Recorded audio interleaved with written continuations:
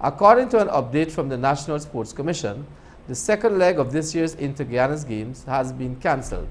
The first leg was cancelled earlier in the year. More details from Sasha Ramsaran.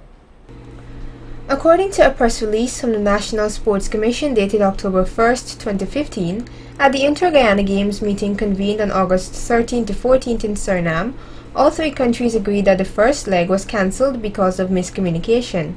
It was stated that French Guiana was facing some serious challenges with various sports associations as it related to the organizing of the second leg, which also included budgetary changes.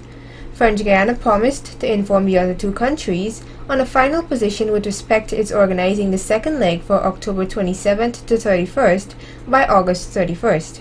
Both Suriname and Guyana agreed to participate if French Guiana was able to host.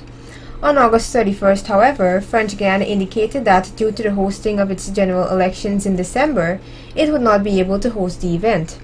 French Guiana then proposed that Guyana organizes a second leg, with a budget supported by French Guiana and Guyana for chess and badminton only. However, Guyana immediately informed both French Guiana and Suriname that unfortunately it would not be able to host as their venues are presently under renovation. However, Guyana indicated that if Suriname was willing to host a second leg on its own, or with the support from French Guiana, Guyana will participate. On September 16, Suriname stated that because of some challenges, it would not be possible to take on the responsibility. As a consequence, the second leg of the Inter-Guyana Games 2015 will not be staged.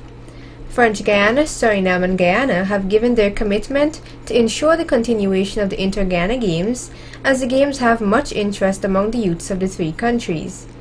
The three countries have also unanimously accepted that it is necessary that an early meeting, after elections in French Guiana, be organized to commence discussions and preparations for the Inter-Guyana Games 2016. Sasha Ramsaran reporting for Channel 8 News.